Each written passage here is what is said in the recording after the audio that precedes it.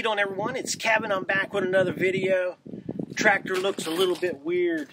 No front end loader and no backhoe on it, but it had to go in for service, and I thought now would be the perfect time to pick up the brush hog for it. I got a 48-inch Land Pride brush hog for this thing.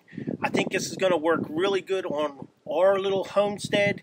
We don't need nothing really big. We want to be able to get between the trees, and this is just a perfect size. Now, I've been dealing with a Kubota dealer.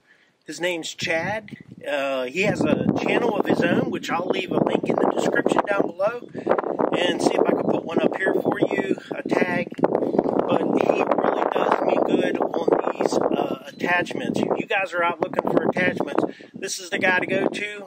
If you're in southwestern PA, he's going to hook you up and he's going to give you a good deal. He does his best to give you what he can. I'm telling you, these Land Pride brush hogs are one of the best brush hogs you can get. So we're going to show you a little bit about the brush hog. I have a lot to do to it, but we're not going to be doing it right away because guess what?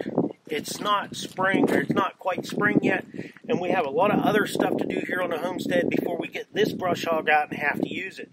But there is some adjustments we need to do to it before we get started. I'm going to show you the brush hog and tell you just a little bit about the brush hog. Okay, when you look at the back of the tractor and you look at the brush hog, you notice that the brush hog is not much wider than what the tractor is. This thing's a 48-inch cut. My tractor's a 48-inch wide tractor. So I didn't want a brush hog any wider than what the tractor is. And I learned a lot of this from my buddy Chad, the one that has the tractor place. He fills us in on a lot of this stuff, what we need for these tractors. He's doing a very good channel on different attachments for different tractors and different types of tractors, which is really nice for us guys that are just getting started building one of these tractors up.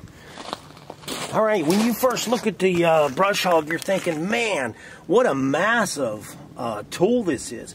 Look at the thickness of this steel. This is all heavy gauge steel. That ramp, that skid on the front, that's 1/4 inch thick. That thing's going to take a long time for us to wear it out.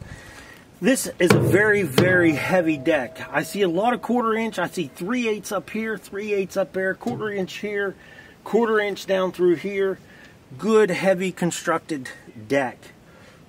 Like I said, there's a lot of what we're going to have to go over and adjust this thing. It has an adjustment even on the back here. Let me show you this adjustment. And I noticed when these guys put these together, they don't set it for what you want it. You have to adjust this yourself. This is going to take the back end of this brush hog up and down. We're not doing no real big brush hogging, so we want this down a little bit lower. Actually, I do believe you could get these to almost mow grass. So you don't have to just use them for brush hogging. You can do a field that you want to cut all the time. This is something that'll work just fine.